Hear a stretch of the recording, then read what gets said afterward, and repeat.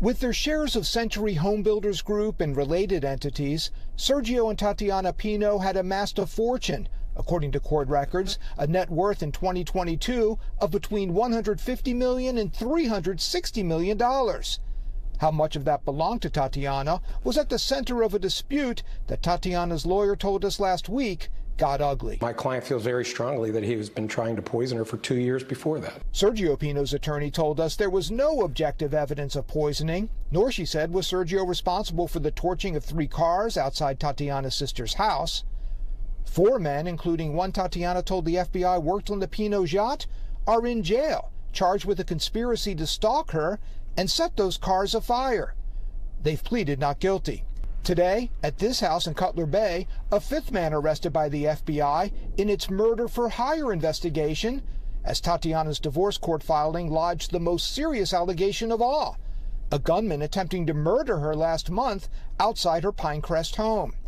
The same home where last August, the FBI alleges a man tried to plow a truck into her car after she returned from a divorce court hearing.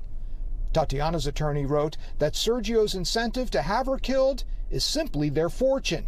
He would get it all if she died before the divorce was final. She and Sergio were due in court this week for a key hearing in the divorce, but Sergio got a delay in the case after telling the judge he was overwhelmed and distraught by the investigation into him. Today, with his suicide, an indication of how distraught he may have been. Further, that reaction coming just 24 hours after that raid here at Pino's very large home here in the Cocoplum neighborhood. That raid yesterday involving agents from the FBI, with those feds now revealing that raid was tied to an alleged murder-for-hire plot. About 6:15 in the morning, I heard about 5 or 6, it sounded like gunshots. And then 20 minutes later, I heard a few explosions. Federal agents swarming the Coral Gables home of 67-year-old Sergio Pino yesterday, only to find him dead from a self-inflicted gunshot. Pino, who is the founder of Century Home Builders, was one of South Florida's most prolific developers and a well-known philanthropist who served on several boards.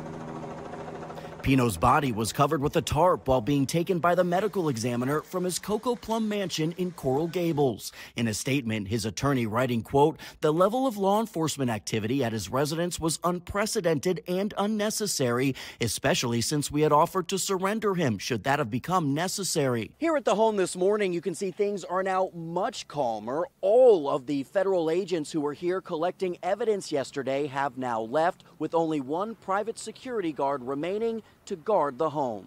The doors also locked at his Century Home Builders headquarters, where agents served another warrant yesterday morning. A statement from his team saying, "This is an unimaginable circumstance to us all. Anyone who knew Sergio could attest to his ambitious character, charisma, and optimism. He will be profoundly missed."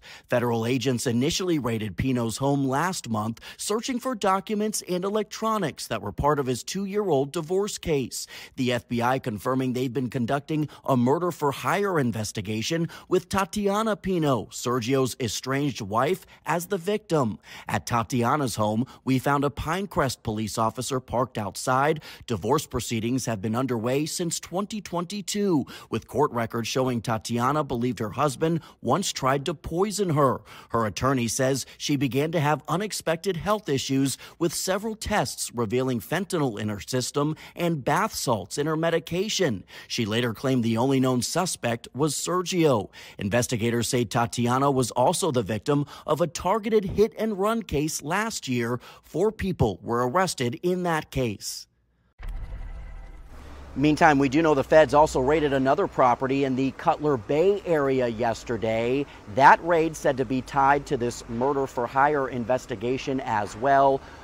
We also learned that at least 4 other people were also taken into custody by those agents yesterday, but at this point their alleged involvement in this scheme is still unclear.